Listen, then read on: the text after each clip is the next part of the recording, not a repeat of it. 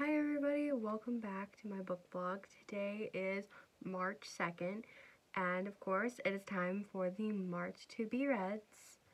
So first off, I want to just recount what I was reading before. I'm finishing up, finally, one of my February books, Wolf Untamed by Paige Tyler. It took me an entire month, but I was so glad I took my time on this. I love this book. I will be getting the entire series. My first step is to get Hungry Like a Wolf, which is book 1. I really loved this book. And next, a February to be read that I'm transferring into March because I didn't have time to get it done. We have The Secret of the Old Clock by Carolyn Keene. It's a Nancy Drew #1. I love Nancy Drew, one of my favorite books of all time. I'm really excited to read this. I'm trying to group them all together here. Bear with me. Next, I have Ever After High, the Storybook of Legends. And Ever After High was it is a Netflix show, kind of like Isle of the Lost and Descendants. It's about the children of storybook characters such as Snow White and the Evil Queen and Sleeping Beauty. And basically, in the series, you are separated by royals and rebels. And Raven Queen, the daughter of the Evil Queen, is trying to change her future, her fate. And this is the first book in the series. I'm really excited to read it. I love this pretty first page, basically. And then as you get into the book, these beautiful little edgings, they're one of my favorites. I'm so excited to read this. Next we have more Babysitter's Club, and I'm excited. These are what I call day reads because it takes me an entire day to read them. So I had to skip the second book, the library didn't have it, and I have the fifth book, Dawn and the Impossible 3. I don't quite remember this one. I know it introduces the newest member, Dawn, I think it's Schaffer. I could be wrong. And then number 6, Christy's Big Day. I remember this one because Christy Thomas, the president of the club, her mother is getting married, and I think it's a whole disaster, but I vividly remember this book. It was one of my favorites. And then the final one, I had to skip number 7, Claudia and Mean Janine, I believe it's called. And I went straight into 8 with Boy Crazy Stacy. And if you know anything about Stacy and Claudia, they just go wacko, bizarre for boys, unlike the somewhat younger members, Christy and Mary Ann. But these are my 3 Babysitters Clubs. It's going to take me exactly 3 days to finish all of these, so I'm excited to get started on these ones. Next we have, unfortunately this one doesn't have a cover, my brother lost it, but this is Harry Potter and the Sorcerer's Stone. I've never read Harry Potter, and I've seen the first movie. I haven't read the first book, but I've seen the first movie. I am excited to read this. As I drop it, I absolutely adore this little art on the start of each chapter. It's really cute. I think I will enjoy the book because I did enjoy the movie, and I'm excited to start the series. So that's that done. This is a big TBR this year, or this month. Technically, yes, this year too. Okay, next we have another one of my brother's books by 2T Sutherland. I'm hoping I'm saying that correctly. It is Wings of Fire, Book 1, The Dragonette Prophecy. And I'm iffy with this book. I bought this book for him, and he absolutely loves the series. So I'm going to go in it with an open mind. It might be good. I might enjoy it. Who knows? I do love how pretty it looks, though. and a little shine on Wings of Fire. I'm a little excited, I'll tell you that much.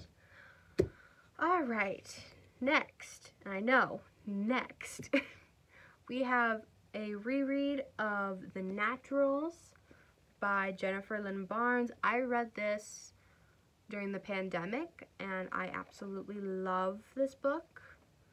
I did get the second one. I did get Killer Instinct, and I will be reading it probably start of the summer, but I wanted to go back and reread the first book so I could have a fresh mind. It has been 3 years since I last read this, so I want a fresh mind before I go into the new book. And I loved this the first time. I'm gonna love it the second time. I know that. Alright. This is Poisoned by Jennifer Donnelly. And this is a retelling of Snow White and the Seven Dwarfs, I believe. I don't know much about this book. It did look interesting, and I absolutely love this cover. I got this 2021 during Christmas, and it has been sitting on my shelf, and I think it's about time I crack this open and read it. Look at that gloss. But I hope I enjoy it, and if I do, I will read Stepsister, which I think was her first book she wrote. I believe it's a retelling of Cinderella. I could be wrong, but it just looks really pretty, and it's fascinating. I love fairy tale retellings. I had started reading The Lunar Chronicles by Marissa Mayer. I read Cinder and I read Scarlet, and I was like halfway through Cress, and then the pandemic hit, and I was like throwing everything to the wind, and I'm gonna go back and read those. I think in May I'm gonna read Cinder. I think I have a whole list of books on my book club that I'm gonna be reading this year. Okay, the second to last book, because there's just 2 more, is The Dry by Jane Harper, and this is a suspense book. I felt I needed a little suspense, a little thrill in my life. I was feeling anxious for it last month, but I couldn't fit it in, so I'm reading it this month, and it is about an FBI agent, a federal agent, who goes back to his childhood home after his childhood best friend is killed, and so is his family, and he has to figure out what's going on, and I'm excited to read this. I picked this up at the Goodwill, I believe, and I've been holding on to it for a while. I've been holding on to a lot of books. This book, Poisoned, The Naturals, Harry Potter, and like quite a few more. I own all the Lunar Chronicles books. I have too many books. That's not a problem. I just wish I had enough time to read them, but I am excited to read this. I will be getting this done. I'm gonna try and get all of these done. I feel like a couple of them, including this next book that I'm going to show you, will have to go into April because I'm starting them late.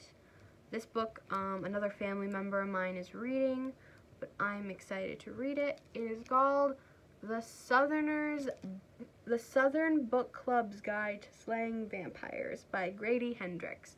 I always mess up the title. It's fine. But this, I am very excited for this book. I've been holding on to it on Goodreads for about 3 years, but I finally got it. My mother is currently reading it, but I should be able to start reading it probably within the next 2 weeks, but I just want to spend a couple minutes appreciating the beautiful, I think, peach blossoms and the coffins. I think it's absolutely beautiful. But for those who don't know the story, it is about Patricia Campbell, who is, I believe, a stay-at-home mom. She has a bunch of kids. Her husband's successful, and she feels like she just doesn't have the time in the world for stuff she wants. And so she is a part of this book club. And pretty soon, this new person moves in who shocker, turns out to be a vampire, and now they have to stop him before he charms everyone in town and sucks them dry. I'm excited to read this. Like I said, I'm probably going to start it maybe the 13th, 14th of March, so it's going to be a little later, and it probably will go into April a bit, but I'm not too worried about that, because my April book, which I will show you guys in April, I think it's a pretty cool book, but it's a shorter read. I think it's only about 200-300 pages, as opposed to this big boy who has close to 400. But I'm excited for this. I'm excited for all my books. This is a ginormous read this year, and I'm going to, as I lean down and pick them up, count them all. 4, 5, 6, 7, 8, 9, 10, 11. My March to be reads are 11 books. I'm finishing this up today. Only got like maybe 4 or 5 pages left. I don't know why I'm stalling. But these are all my books for March, and I'm excited to start reading them. I hope y'all can find some on my list that you enjoy, and I hope everyone has a great March. Bye.